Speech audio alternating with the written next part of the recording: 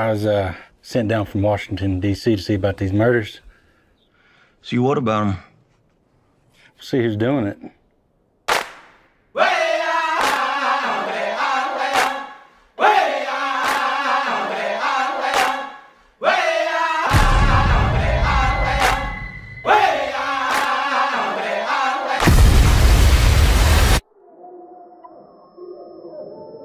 Expecting a miracle to make all this go away.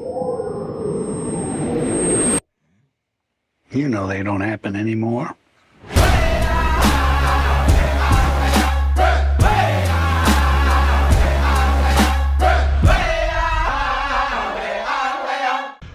Hey there guys, Zeke the Geek here, and I just got out of seeing the brand new Martin Scorsese film, Killers of the Flower Moon.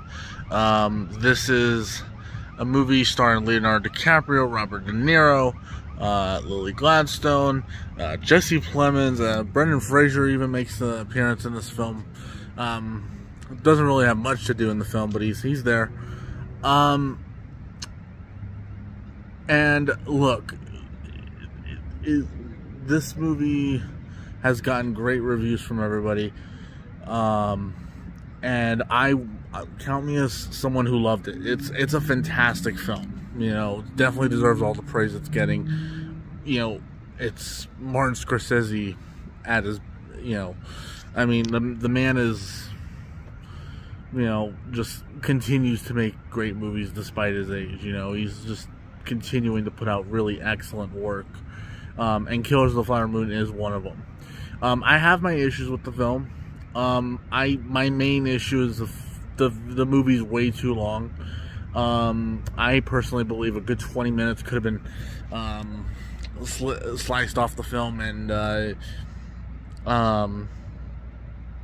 think it would have had a much better pacing to the film.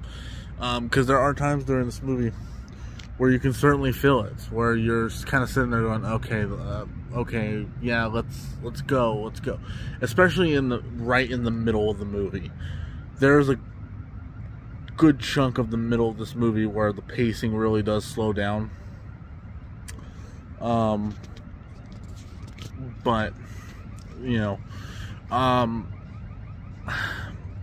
mean, other than that, I mean, yeah, I mean, the movie's great. I mean, the performances are great. Leonardo DiCaprio is fantastic. De Niro is great, but Lily Gladstone, I believe that's her name. Who she is, like, oh my gosh, like, just what Scorsese pulled out of her is something just truly, like, she is the emotional pull of this movie, and there's a lot of scenes with her where you are kind of sitting there going, oh my gosh. And I will say this, the movie in a way for me felt a lot like Schindler's List, where it's just so hard to watch. This is not an easy movie to watch. You know, you're not going to sit there with a bucket of popcorn and just start throwing popcorn in your face and be like, oh yeah, this is really entertaining. This is a very hard movie to watch. Very difficult movie to watch. And it's devastating. And it's a movie that I don't know if I could ever bring myself to watch it again. You know, because of that fact, because it's like, you're not walking out smiling after this movie, you know, like even I'm still having a difficult time processing just like what I just saw, because there's some truly horrendous things that happen within the story that I don't want to get into, because I don't want to spoil anything. There's some truly horrendous things that happen, and it's like, it's like, it's emotionally draining at times, you know. So but, like, I mean, you know, like I said, I mean, it is, again, Martin Scorsese at it, you know, doing his best work, you know. I think